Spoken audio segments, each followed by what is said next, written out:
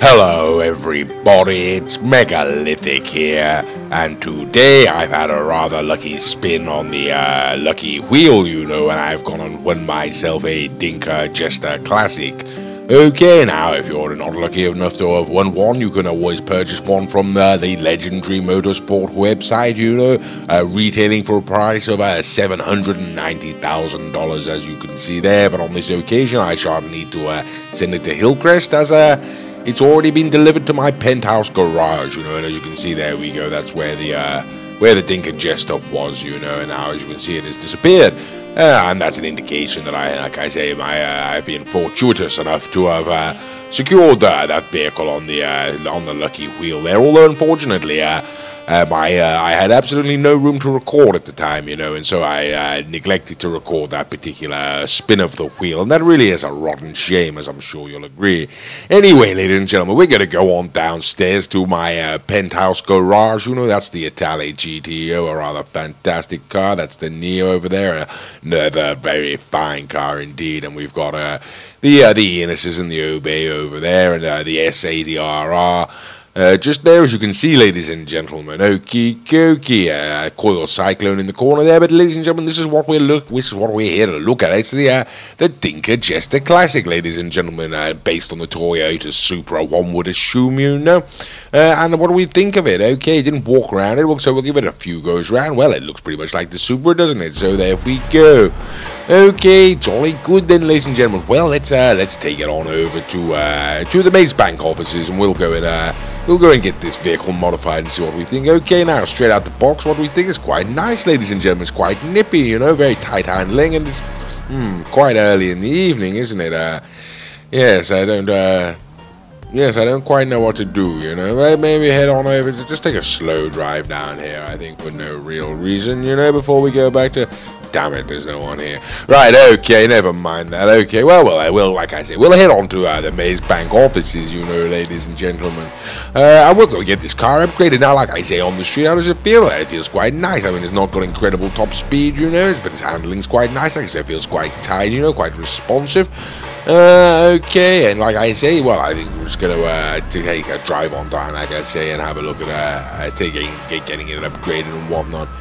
Okay, getting closer to midnight, isn't it? Yeah, it's getting even closer to midnight. Right, okay, right. Oh, look, red lights. Well, I wouldn't want to break the rules, so I'll just stop, just park here, ladies and gentlemen, wait for it to go green, not in any rush this evening.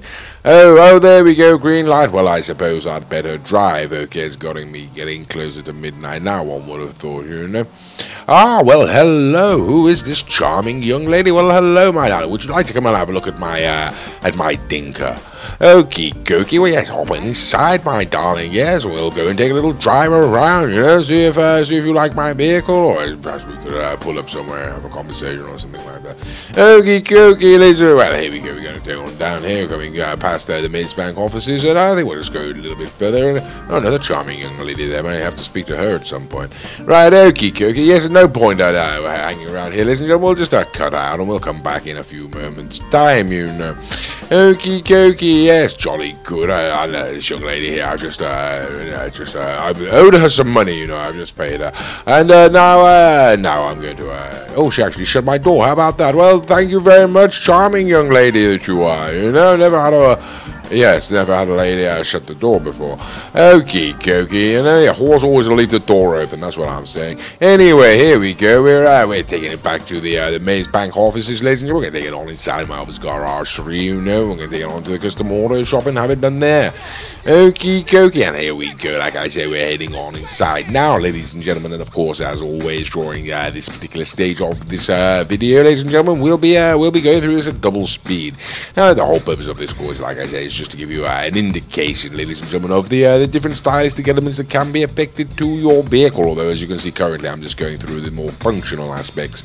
Okay, well, here we are now on the splitters and such forth. Now, like I say, ladies and gentlemen, this is the Dinka Jester Classic, based presumably on the Toyota Supra, like from the 90s, I suppose, or early 2000s. I suppose it's the 90s, isn't it? And it really was a very fine car, around those times. Around that time, there were some very interesting street cars being released to Toyota Supra, and with the Subaru Impreza, you know, that was another sort of counterpart at the time, another rival, you know, and of course the Nissan Skyline, the GTR, you know, not the GTR, I should say, just the Nissan Skyline, the old-fashioned GTR. And yeah, so like I say, there really were some very fantastic cars around during that era. They were really very fast, you know. And like I say, this particular vehicle is based on the Toyota Supra, you know.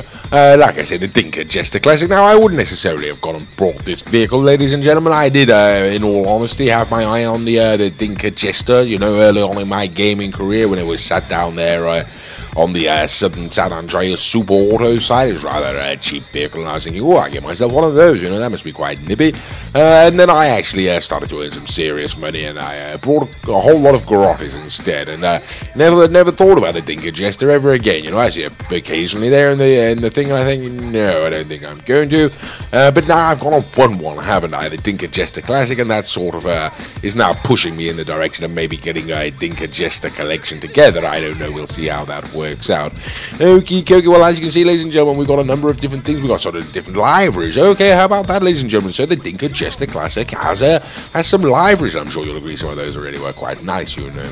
Okay, not particularly pushed with liveries as a general rule, you know, but I think I might go for one of the more subtle ones. Okay, there we go. That's the white one you couldn't see before, you know.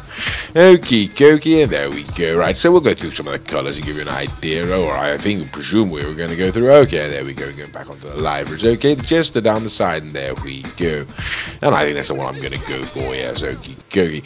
Okay, then, ladies and gentlemen, let's take it out onto the street. Like I say, we didn't do a standard lap coming down because I won the vehicle at the casino, and that's where I had it parked. So, yes, this will be the first standard lap, really, ladies and gentlemen. It's a fully upgraded vehicle. We'll get to see how it handles, and you can see, yeah, it's really rather nice around the corner there. Okay, acceleration, very good. Top speed, reasonable, I suppose. Handling, quite interesting, ladies and gentlemen. Back wants to come around on you there, but it's quite tight still, you know. Not a bad car, you know, ladies and gentlemen. It doesn't feel that bad anyway, you know. Okie dokie. I mean, it is a little bit wayward, don't get me wrong. It's not the tightest handling vehicle ever that I've driven, you know. Certainly won't compare to anything like the Wagner or all that sort of thing. Completely different price bracket, of course. But yes, quite a nice vehicle. And okie dokie, sliding off the road. As you can see, ladies and gentlemen, very responsive, very twitchy there. Okay, well, very good, ladies and gentlemen. I've got to say, I'm quite impressed with this vehicle. You know, I didn't always like it. Well, I didn't like the Super, actually, to be quite frank with you. But yes, there we go. Right, yes, not a bad vehicle, to be quite frank with you, ladies and gentlemen. But we're going to take it on up to the test track now and put it up against the Elegy Retro. Now, this effectively, ladies and gentlemen, is the Skyline, and there's no point in putting the Dinka Jester Classic up against such cars as the Wagner or the Zentorno, ladies and gentlemen. It will, of course, be absolutely destroyed. So we're going to put it up against some of its sort of the counterparts from its contemporary counterparts, you know. And this is one of them. This is the Nissan Skyline, ladies and gentlemen, or the Anis Elegy Retro. And as you can see, yes, the Dinka Jester Classic doesn't stand a chance of keeping up with it, even with Mr. Raccoon at the wheel there. I should point out that is Mr. Raccoon. That's his name, the Bromby. That's his channel. If you go and have a look for that on YouTube, you'll find him over there. Right, okay, right, and here we go now. This is the one of the Karens, ladies and gentlemen. Should know what it's called. It's my vehicle, can't remember. Okie dokie, but either way, this is the Karen Sultan, I do believe it is, and this is largely based, one would assume, on the Subaru Impreza. Like I say, another sort of contemporary counterpart for the Supra there. So yes, this is the Subaru Impreza versus the Toyota Supra. That's what I'm essentially trying to say here. And yes, this is the result that we're getting. And as you can see, ladies and gentlemen, the Dinka Jester Classic is losing once again. And that really is a rotten shame, you know. Okie dokie, so is there anything that it can beat? This is the Porsche 911. Now, I'm not entirely certain, ladies and gentlemen, if this is from the same era. To me, this looks more like a 1980s Porsche. But I couldn't be certain. Anyway, here we go. They got a sports car up against the Toyota Supra. We got the 911 up against the Supra. Now, of course, as in the real world, one would assume that the 911, certainly sort of one that was a sort of contemporary counterpart, would beat it. Whether this old retro version would, not entirely certain, to be quite frank with you. Okie dokie. okay, and there we go. Okay, and there we go. So the Dinka Jester held it all the way around there, and then it was pipped at the post by the comet there. So that is the I should point out that is the Vista Comet Retro. I don't know what I might be. There we go. Okay, that's Mr. Raccoon there. Hello, Mr. Raccoon. Okay, now we're gonna switch over vehicles, ladies and gentlemen. Give it another go. Why don't we go ahead and do that? There's a hobble inside. So Mr. Raccoon, I do appreciate that. Okay, so we're gonna put Mr. Raccoon now into the comet there, the comet, and we're gonna put me into the Dinka Jester, and we're gonna see now what happens here. Okie dokie. Right, okay, getting ahead of him there, aren't I? Okay, so there we go. It's got a slightly sort of better top speed, it would seem. Acceleration didn't really have it. Okay, came off the track there slightly, didn't I? And there we go. Okie dokie, ladies and gentlemen. So unfortunately, it does seem there's not a great deal out there that this Dinka Jester Classic can beat, really. You know, $800,000 if you're going to buy it. And it looks like you're going to be coming in last to pretty much everything out there. Okay, so would I recommend it? Well, I don't know, ladies and gentlemen. It's not a bad car as long as you understand it's not going to be winning any races. I quite like it, to be quite frank with you, know. Not opposed to the vehicle whatsoever, even though it's sort of lacking around the track. Anyway, ladies and gentlemen, I do hope you liked this video. And as always, thank you for watching.